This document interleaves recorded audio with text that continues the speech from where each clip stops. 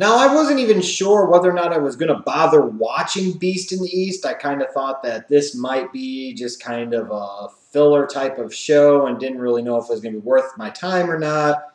But over the weekend, I decided, what the hell? I got about an hour and a half, 3 or so. That's probably enough time for this. So let's go ahead and watch it and let's see what they did. I mean, the company had been hyping this up for a few weeks, and it wasn't like it was going to be a full pay-per-view show where it had a lot of big stuff tied into it. Frankly, it was about a Brock Lesnar appearance and Finn Balor versus Kevin Owens for the NXT title. I mean, that's what this show was really built around. So I'm like, I'll go ahead and watch it and see what they did. Now, I don't know if I was the only one that thought it was either ironic or just hilarious that the WWE would have a big show like this on the 4th of July, America's Independence Day in Japan.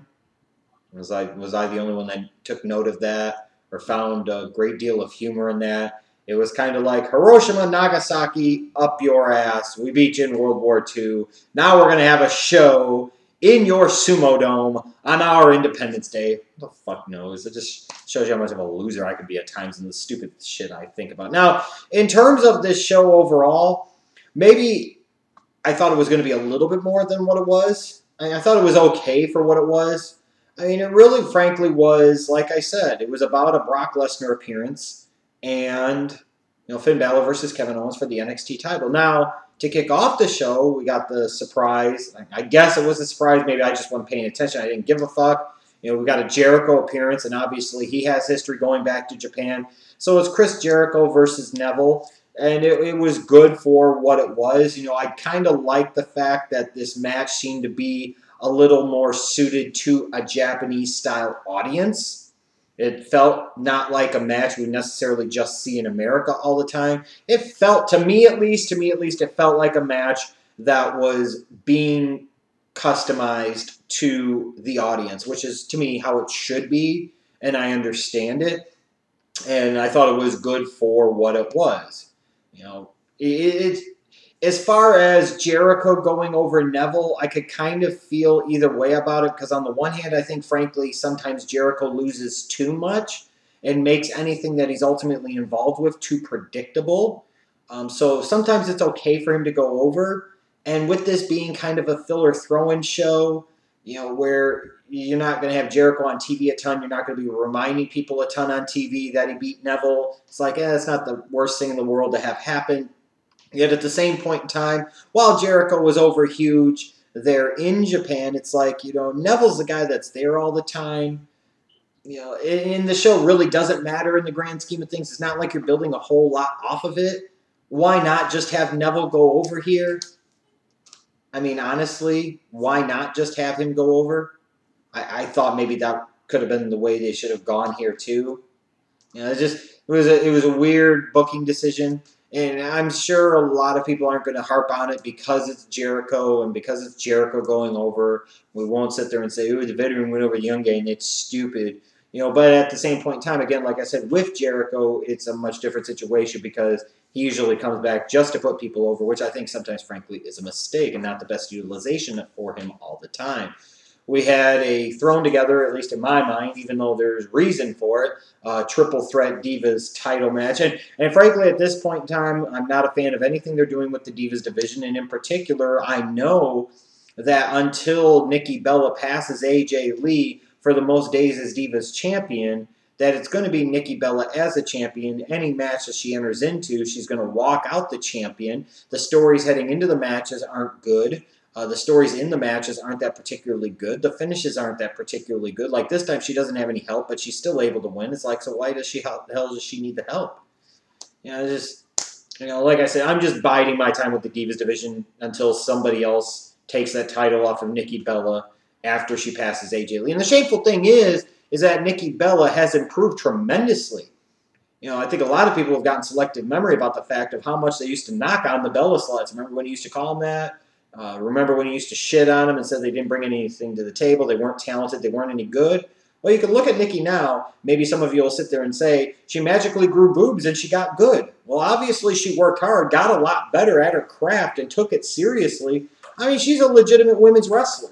And in a lot of ways, she's a good representation of the Divas division as the champion.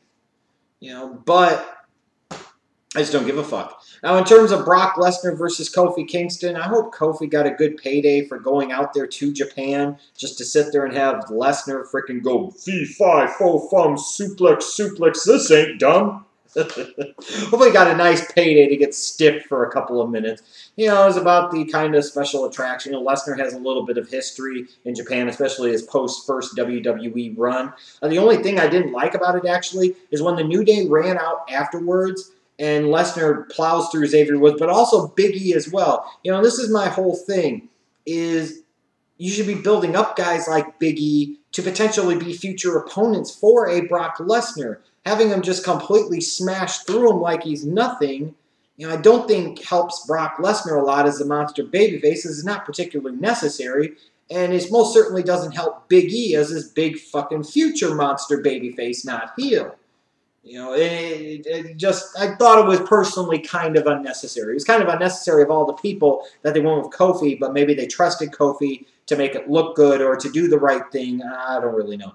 But like I said, frankly, ultimately, other than the Lesnar appearance, yeah, like I said, you got the surprise of Jericho taking on Neville, and I'm sure a lot of you enjoyed that. This show was about Finn Balor versus Kevin Owens for the NXT title, and I think over the past couple of weeks, if you've been watching NXT, you could kind of tell where the company was going. You could get an idea of what direction this was heading in, especially based off of the success of Owens on the main roster.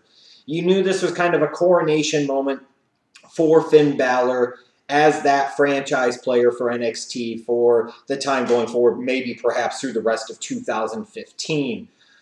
In terms of this match, it worked for me, it clicked for me, and I actually enjoyed it quite a bit. It's by far the best Finn Balor match, I think, personally, that I've seen during his time in WWE. It was the first time I actually saw something. Now, I didn't see a main event type of talent, but at least I saw something beyond just the body paint and the entrance, and that's progress, and I will take it. And I will applaud WWE and that NXT brand because at least they've got a guy, and you could tell they're big on Finn Balor. And for those of you that have always been frustrated about, they'll be big on Sheamus because he's big, or big on John Cena because he's big, or they'll be big on this guy like Roman Reigns because he's big, or Ryback because he's big. They've clearly got a hard-on for Finn Balor, and he weighs about the same that I do. He's not a big guy. So you could at least see an evolution in some of the thought process of WWE in the way that they approach some of these new faces and these fresher talents to their company. So that's a bit refreshing, and I applaud the fact that they seem to have it for this guy. They believe in this guy, and by God, by hook or by crook, they are going to try and get you to believe in that guy, all the while also understanding the audience that they are playing to on the WWE Network with these type of shows and knowing that a Finn Balor is going to be a big hit amongst at least that segment of the audience.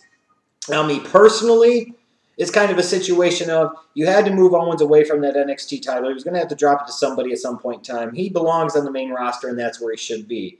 I personally didn't think that anybody was ready to take that strap from him, but based off of the circumstance and situation, I guess Finn Balor would have worked. I could have maybe went with the Samoa Joe doing it at some point in time too, perhaps.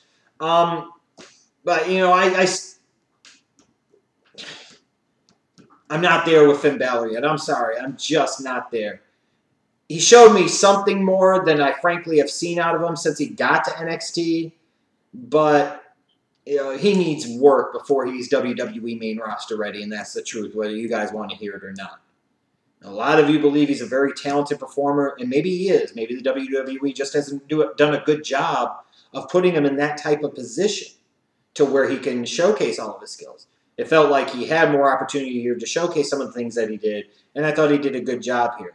And I did like, in this particular case, because they were in Japan and it was a title match, I like how they tied it in to the heritage of Japanese wrestling, talking about the flower presentation for a championship match, and the streamers for a championship match. Not every fucking match! ROH. So at least that worked for me, because it made it stand out. It made it feel different. And actually, the visuals of it looked really, really good, too. This was basically a filler kind of WWE one night only type of equivalent in some ways, with a match that had story and purpose as the main event. That's basically what this was. Had a random Jericho Neville match. Yeah, you had a Divas title match that had some story to it, but who really gives a fuck at this point, honestly. Brock Lesnar's thing was just random. He was there as an attraction, and that's fine. But Balor and Owens delivered. It was worth the time to watch it. It's not any memorable show that's going to live in the annals of WWE Network special event greatness or anything.